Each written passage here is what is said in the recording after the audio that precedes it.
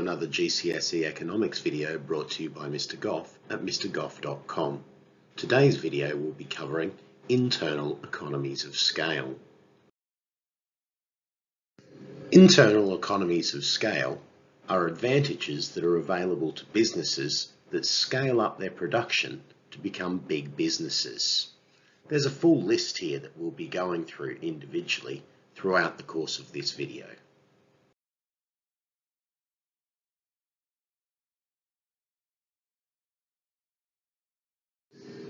Now I'm going to start with purchasing economies because these are pretty much the only one that students seem to consistently want to remember. Whenever we say economies of scale, this is the one they tend to think of. It's not that it's not true, it's just that it's only one of 9 possible economies of scale. Think about when you've been to the shops. If you look at a chocolate bar, a 200-gram bar of chocolate is more than 5 times bigger than a small bar of chocolate, but it doesn't cost 5 times as much. This is quite normal, and as firms grow, the amount they have to pay for the inputs that go into their production can decrease as they're able to negotiate better prices because of the increased quantities that they buy.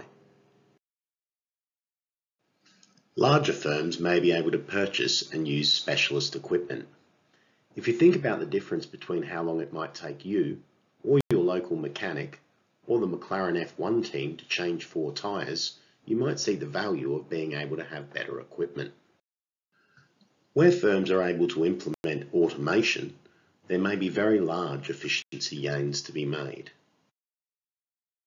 Economies of increased dimension are available to very large firms that ship their goods all over the world. Firms pay for space on huge shipping freighters based on the base size of their containers. This means if a firm doubles the length and width of a container, they pay 4 times as much for the increased base size, but because the containers are 2 meters high, the volume has actually increased by 8 times. This has led to the development of larger and larger supertankers in a bid for huge multinational firms to be able to reduce their costs. As firms get larger, they're able to divide up their work into separate tasks. This can allow their workers to specialise. Workers that are specialised and do one task repeatedly tend to become more skilled in that specialist area and therefore more efficient.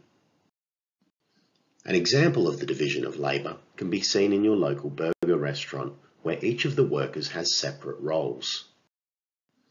There may be people serving customers, there may be someone else working the drive-through, someone else may be doing the fry cooking, and someone else may be working on the grill.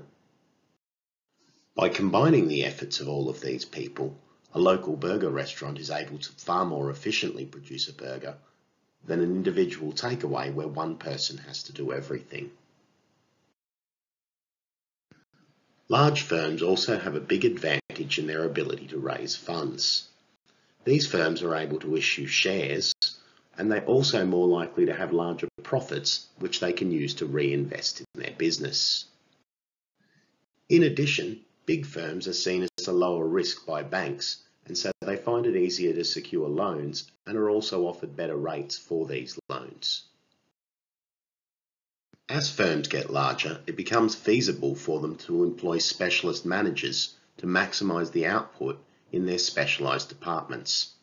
Departments like production, sales, finance, marketing and accounts. This gives these larger firms a big advantage. Consider a small self-employed builder.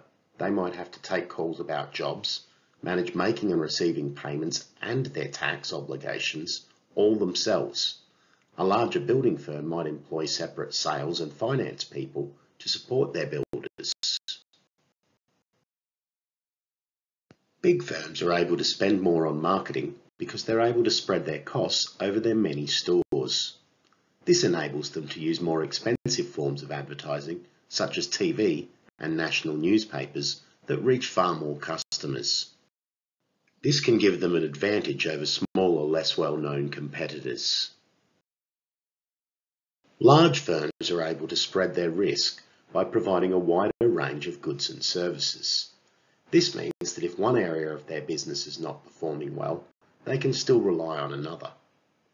An example of this can be seen in UK supermarkets, who have greatly expanded the range of services they offer in recent years. Some firms are able to further spread their risk by expanding into foreign markets.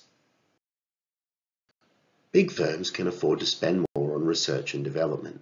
This allows them to continually be innovating new and exciting products that give them an edge in the market. Firms like Apple have been able to use innovation to their advantage, while firms like BHS, who failed to move with the times, have gone out of business.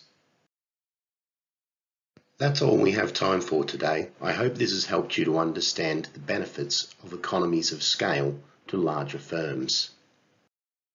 At the moment, you may be thinking that these things are so great that every firm should want to grow, but we haven't covered the full story yet.